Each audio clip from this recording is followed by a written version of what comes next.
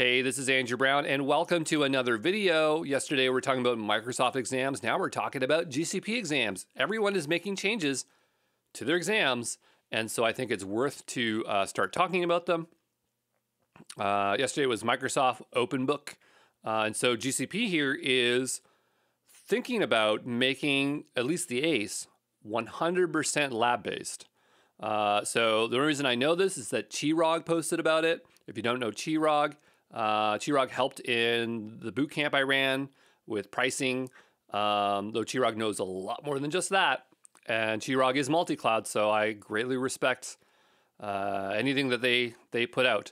And so the ACE, if it's 100% lab-based, I kind of like that. Now, I shouldn't say that I ideally, I would want to see an exam that's 100% labs. But the ACE is something that has been overlooked by too many people. I think it's Google's best certification, even though it gets skipped over. But the way it works, if you're not familiar with Google, they have, and if I can find the page here, they have a single foundational or fundamental, whatever you want to call that, a single associate, which I think is really smart, and then they dump everything else into professional. I like this layout. I like it. I would say what I really like about Microsoft is that they break up the fundamentals or foundationals into multiple certifications, but at the associate level, I like that there's a single one. And the reason why is that I feel that when you split up the associate, like what AWS does, they have 3 of them. What Microsoft does, they have 2 major ones and a bunch of other ones that, I don't know, or whatever, is that you leave people with gaps in knowledge. But Google said, we're going to just have one associate, which I think is really smart because it's just some things you cannot leave on the table. So like over at AWS, they leave a lot of cloud networking, a lot of deployment on the table when people just go for the solution architect associate. And, that is the issue there. When you go over to Microsoft, we have a developer, we have an administrator, but everything is about utilizing it from a practical standpoint, and that's fine. But I think that design is a big thing that's missing, architectural design. Other things are missing definitely. They're not coming to my head right now, but I'm just saying that Microsoft associate knowledge feels incomplete, very fragmented.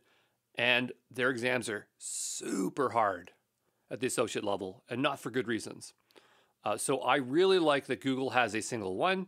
It has good coverage for what I would want a cloud engineer to do. And with it being 100% lab-based, it is doing what it's supposed to do. Like, can you do the work, at least in a sandbox environment? Now, sandboxes are not perfect. They can't test for everything, especially when we're talking about governance, where we're talking about security, flexibility of the solution chosen.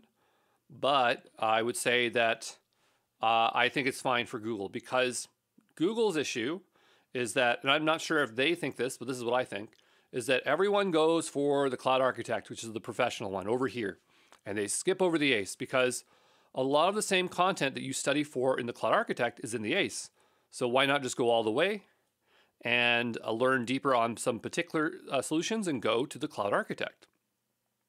And there's a lot of motivation. There's a lot of reasons why people want the cloud architect besides that.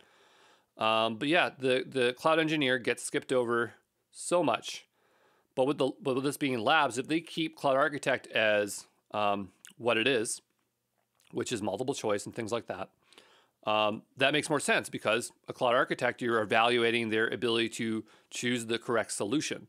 Whereas cloud engineer, you're making sure that they can be proficient to some degree in GCP. Now, I said earlier that, I don't necessarily want things to be 100% labs, but for this balancing act, I think that this is a good move for Google Cloud. Ideally, for an associate certification, I want a mix of testing solutions. I want to, and we looked at that the other day where we had that pyramid of learning, but I would like to give people theory-based stuff. I'd like to give them lab-based stuff. and some kind of level of creativity. I would probably even include manual grading, even though that's a lot of work. It would really help people out at this level. That's why I did the boot camp, was to figure out how could we do semi-manual or manual, or filter out the people that are worth grading at manual. And so, yeah, there's those thoughts there. Another thing that we might need to consider is, is this lab thing also a way to get people to use Google Cloud Skills Boost more? By the way, I really like Google Cloud Skills Boost. I really, really like it. When I want to learn something very quickly, I jump into here. This was Quick Labs before. If you're doing this in 2018, cloud, the thing that we're talking about doing, Quick Labs was the place to go when you wanted sandboxes in AWS, I think Microsoft, and Google. And Google acquired them, which was very smart decision. Very, very smart decision. But it's very hard to get this content in front of people because you do have to pay for Google Cloud Skills Boost. I believe they have a trial, so you can use the trial. But it's a shame because I really like it. Not because there's so many labs, but some are just very interesting and well written. And if I had more time, I would go pick out some of my favorites. But there's like one where somebody literally sets up personas and for the project or the lab that you're doing, and they really make it personalized to like working on the job, and I really like that. But sandboxes are not perfect, so that's my opinion there. But yeah, for me, that means that I have to get on it and produce labs, because again, I create practice exams, and if it's going to be 100% lab based, then I'm going to have to 100% code in GCP labs for my platform, which I'm totally fine doing because we already have the AWS ones, and I know GCP API good enough to do it. But again, I don't want to overshadow how great Skills Boost is.